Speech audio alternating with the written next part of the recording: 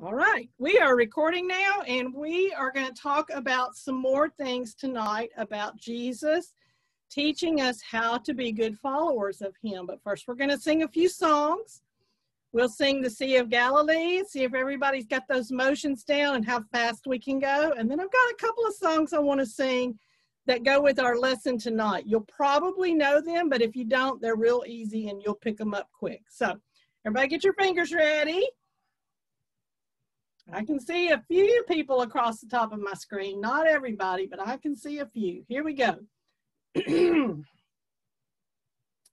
There's a Sea of Galilee. There's a Sea of Galilee. There's a sea.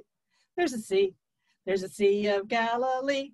There's a boat in the Sea of Galilee.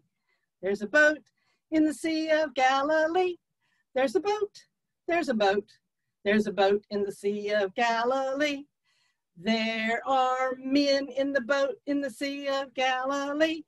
There are men in the boat on the Sea of Galilee. There are men. There are men.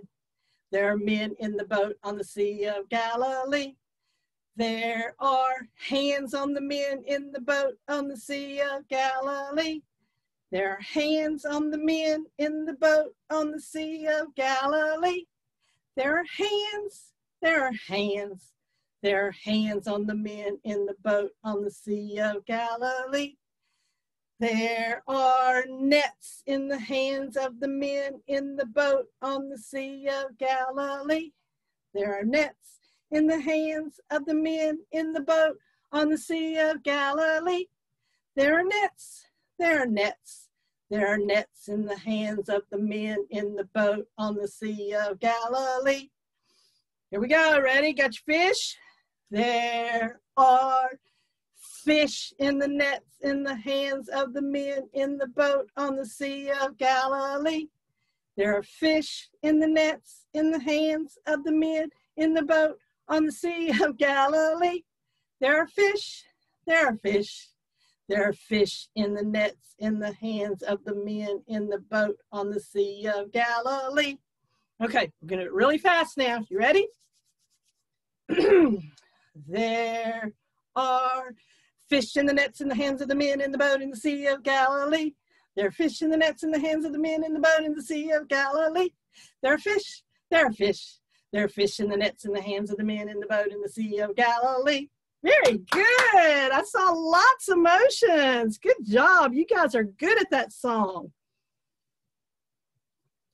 All right, we're going to sing a couple more songs that have to go with our lesson tonight. We haven't sung these before in our Zoom calls, but you probably know them. So if you do, you can just go ahead and sing along. And if you don't, just listen because they're pretty easy to catch on to. They're kind of short. So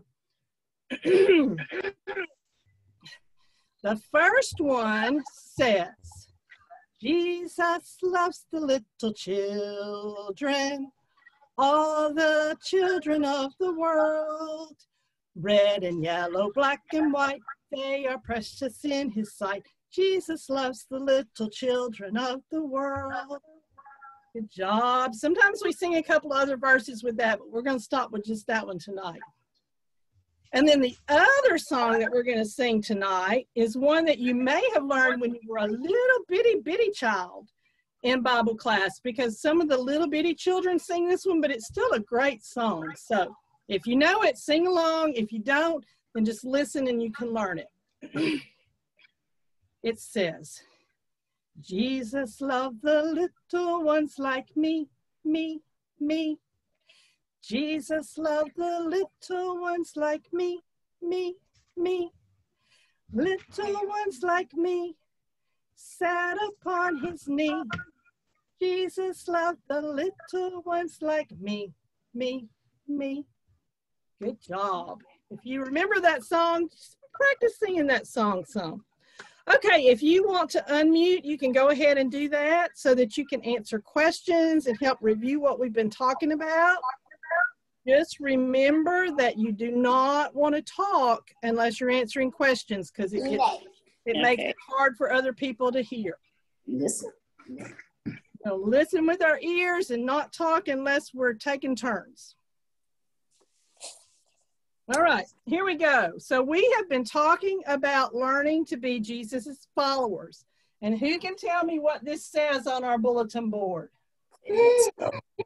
Let's go. Let's go. Let's go, because we want to, let's go, be good followers of Jesus. Very good. So we've talked about 3 things already that Jesus taught his followers, and tonight we're going to talk about one more. And the next week we'll start something different, because I don't think we can put much more on our bulletin board. So first we talked about this one. Who can tell me what this word says? Pray. Pray. Pray. That's right. And Jesus taught his followers how to pray. Now, when we pray, who are we talking to? God. To God. And do we need to use big fancy words? No. No, God understands all our words. We don't need big fancy words. Can we only pray in certain places? No. No, we can pray anywhere. Remember our pictures up here? This little girl's at church. This little girl's before she's eating her meal. A lot of times we pray then. This little boy is praying before he goes to bed. That's another time a lot of people pray. But this little boy is out on the playground, and this little boy's just up on the hillside. So anywhere you are, you can talk to God. Now, can you only talk to God at certain times? Is he only listening at certain times? No. God is listening all the time. The cool thing about God is he can hear everybody all at the same time. If all of you guys started talking at the same time, I would just hear gibberish. I would not be able to understand anybody. But God can hear all of us at the same time if we're talking at the same time to him. Even when we whisper. Understand what we're talking about. So it doesn't matter if other people are praying at the same time you are, that's fine. Now, if we're praying at church, it's good to be quiet because we want the other people to be able to hear what the person is saying who's leading the prayer. But when we're just talking to God, and sometimes we can do that without even saying the words out loud, we can just think what we want to say to God, and he knows because he doesn't need us to say it out loud for him to hear. So we talked about praying. Okay, the next week, we talked about this barn. Who can remember the story about the barn and what we learned? Share. We want to do what? No. Share. I heard somebody whispering that answer in the background. We want to share. Remember that man had a really good crop, and he had so much that he didn't have room in his barn. And so he thought, oh, I'll just tear down my barn and build a bigger barn. But Jesus said that was not the best answer. Jesus said the best answer would be to share with other people because there were other people that were hungry. So when we're a good follower of Jesus, we pray, we talk to God, we share the things that we have. Last week, some of you missed it, but some of you were here. We talked about this poor man. He has got Band-Aids all over him. What happened? He got hurt. He got hurt. How did he get hurt? On your knee. On his knees? No, There were some bad men. There were some robbers who beat him up and stole his stuff. But somebody came along and was a good follower of Jesus. And what did that person do? Can you see this word? Help. Help. That's right. Help. He was a good helper. It was the story of the Good Samaritan. You'll hear it called that sometimes. And this man stopped and helped the hurt man and took him to a hotel, took care of him, and then left money for the innkeeper to be able to keep taking care of him. So if we want to be good followers of Jesus, we're going to pray and talk to God, and we're going to share with people that don't have as much as we have, and we're going to help people that need some help. So tonight, we're going to talk about one more thing, and this may be one of my very favorite lessons. You can see I've got a big red heart on my board. A red heart. And then I've got a word right here. Can anybody see that? Say it again. Love. Love. That's right. Jesus said if we want to be good followers, we need to love people. The Bible talks about loving people a lot, and Jesus really, really loved people. In our story tonight, there was a special group of people that he especially loved. And you might have a guess who that might be based on the songs that we sang. John. I love John. Okay, let's back up just a little bit and just talk about Jesus some. Listen with your ears.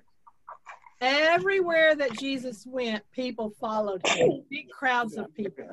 And they would crowd around him, sometimes because they wanted him to heal them. They wanted to get well. We're going to talk about that a little more next month. We're going to be talking about how powerful Jesus was. But they just wanted to be close to him and hear him and hear what he was saying and see the things he was doing. So everywhere he went, it got really crowded. And so his followers, his disciples, his special 12 followers, would try to make sure that they got people away from Jesus sometimes so that he would have a little bit of room. Because, you know, if you get real crowded people around you all the time, sometimes it can feel almost suffocating, almost like you can't breathe. And Jesus would have to stop and get away from the crowds and go talk to God sometimes. And the disciples knew that. So in our story today, that's what was going on.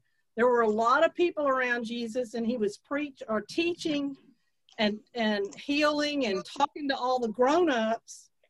And then some parents came, and they had their little children with them.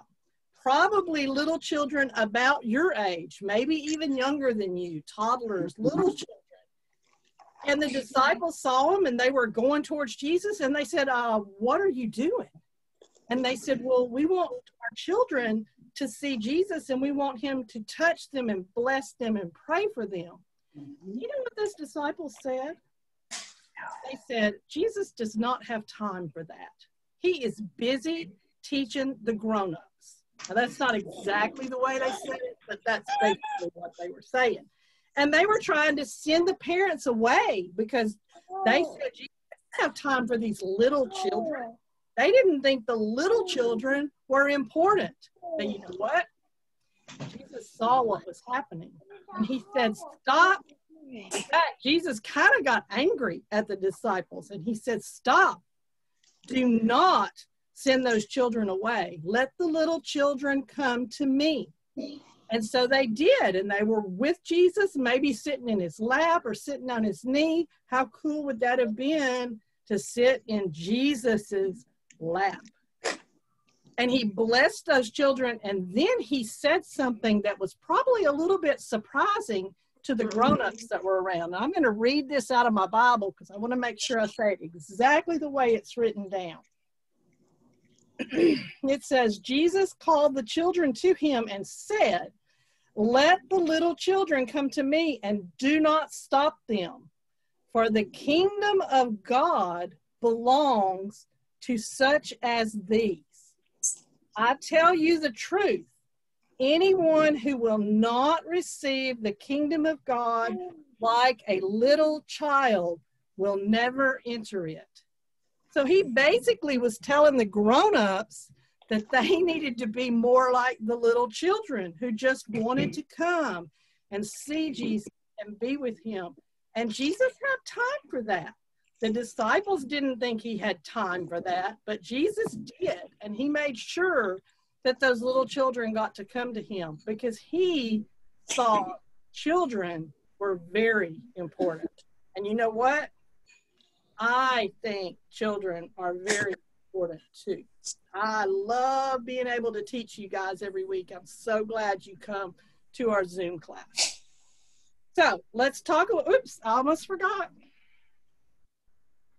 To help us remember that Jesus especially loved the children, I'm going to put a little boy And a little girl. and a little girl right there on my heart to help us remember that Jesus loved the children and Jesus wants us to love people too.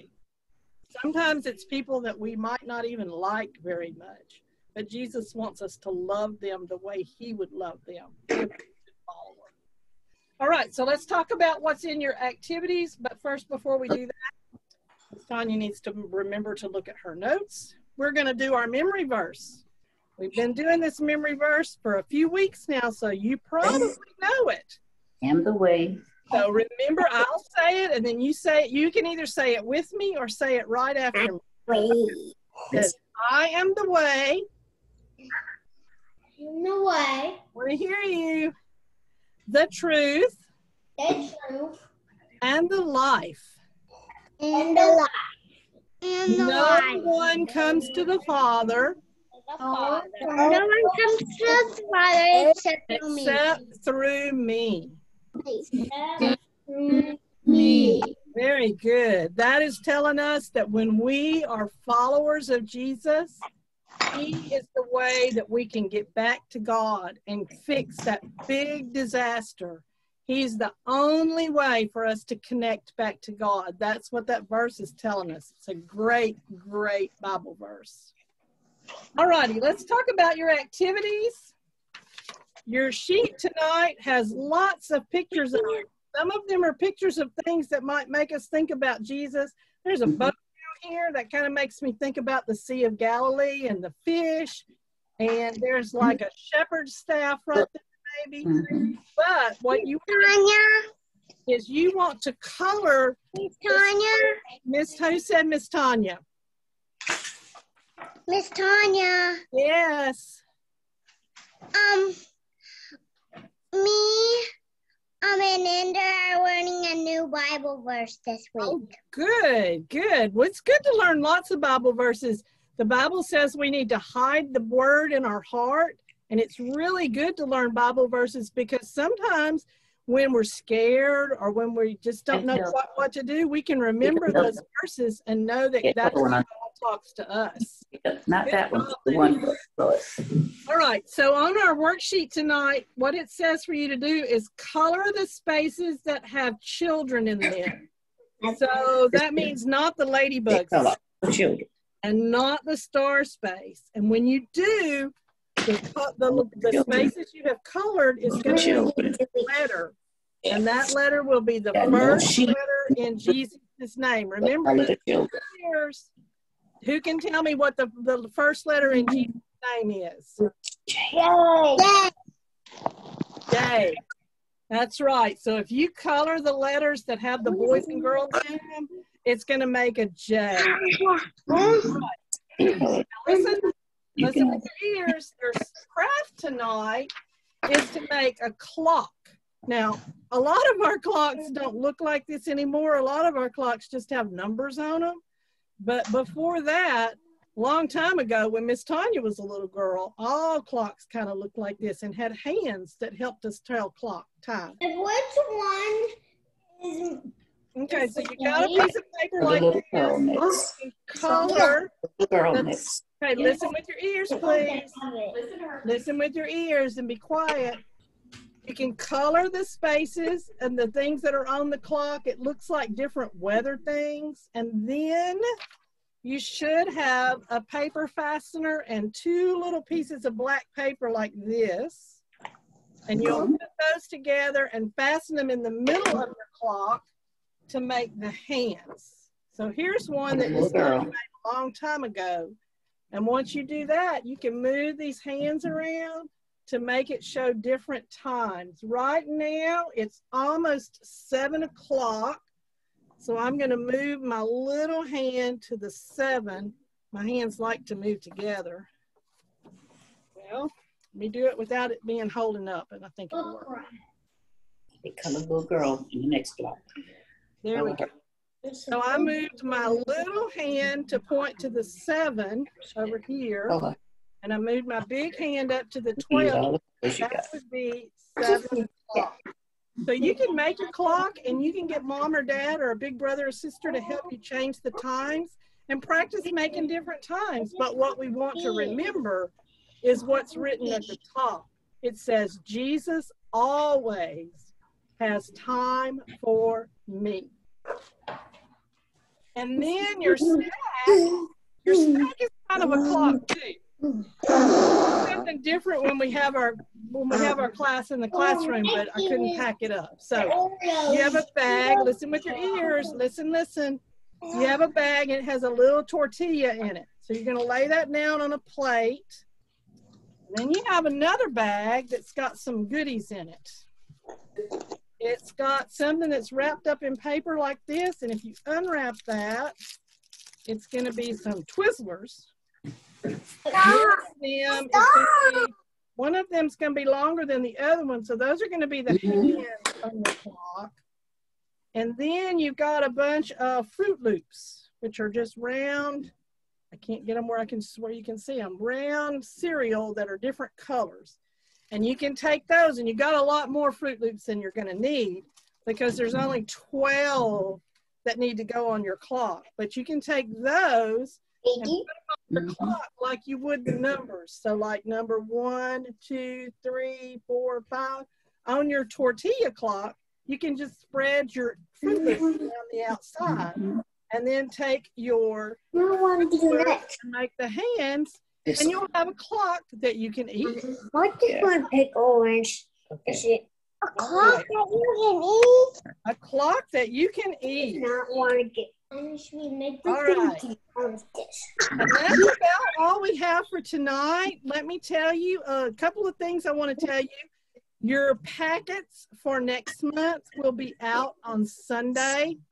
Miss Tanya still has to go put some things in them, but they're supposed to be ready for you to pick them up on Sunday. So make sure you look. This coming Sunday?